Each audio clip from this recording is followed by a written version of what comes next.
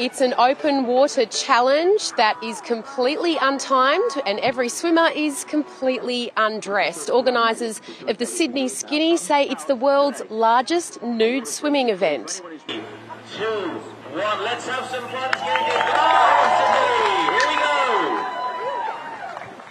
This year they're hoping to break a 2018 record of the biggest ever skinny dip of more than 2,500 people. That was set in Ireland.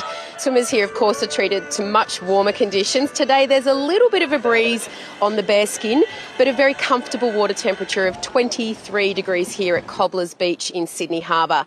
People who participate in this race say it's liberating, even life-changing, and a celebration of the human body. Body confidence with social media and stuff like that, it makes it hard for us to really be self-conscious in our skin, and people need to get out there and all that. Enjoy nature, enjoy the skin that they're in. It's really, really fun. Like everyone feels so free and it's empowering. Yeah, invigorating and for a good cause. So, what a good morning. It feels delicious on your skin. It's like swimming in silk. It's just divine.